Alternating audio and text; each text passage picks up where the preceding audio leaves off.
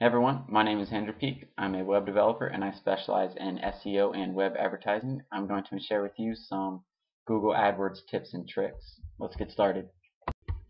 Our first tip today is to use long tail keywords when adding keywords to your advert. Your objective here is to target a very specific customer who's searching for a very specific product. For example, I'm searching hitch bike rack into the keyword tool, and that will bring up other phrases that are commonly searched for that are related to hitch bike rack. The phrases such as trailer hitch bike rack, hitch mount bike rack, receiver hitch bike rack will all bring in very specific customers to my ad that will hopefully click on my ad and purchase my product. Your likelihood of a conversion after the click is much higher with these very specific long tail keyword phrases versus hitch bike rack or bike rack. Again, your entire goal with AdWords is to spend the least amount of money all while selling the most product. This is why targeting the very generic keywords for most businesses does little more than drain your wallet and leave you very frustrated with Google AdWords.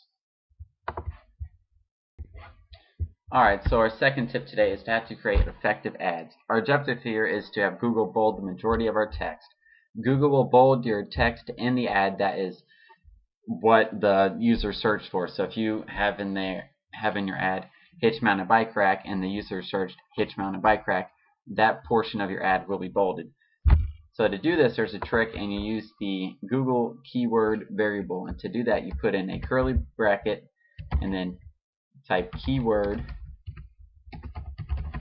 and then have the end curly bracket, and that will insert what the user searched for into that top headline.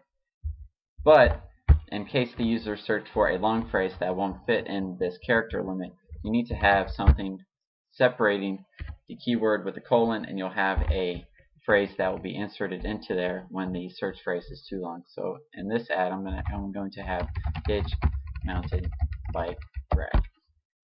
And second line, I like to have product features that will be what the customer is looking for, along with that will be bolded by Google. So I'm going to have hitch bike rack 200 pound limit, and I might be able to fit in there weight limit. Let's see, weight limit, and there we go. That will let them know they have a 200-pound weight limit on this bike rack. In description line 2, I like to put something in there that will give the user a level of trust with the ad, or give the ad an identity. So the company I work for, we can usually offer the lowest price, so I like to put in there guaranteed lowest price online, and this will give them another incentive to click on that ad. And this is another trick. In the display URL, you need to have the URL that will be, the same domain as the destination URL. So I'm going to put in here www.domain.com, but after that you could put in anything you like. So you could put in here test, but that won't do any good. So I'm going to put hitch bike rack, and that hitch bike rack will be bolded if the user searched hitch bike rack, which this is what we're targeting, so hopefully that will be bolded. And again, put your keywords in here, your long-tailed keywords, as that's what we are targeting, and put in your max bid, whatever that may be. I like to do something low, and then if I need to increase it, then I increase it, but I don't usually start very high unless it is a high keyword that no matter what, it's going to be a high cost per click. And then hit save and finish.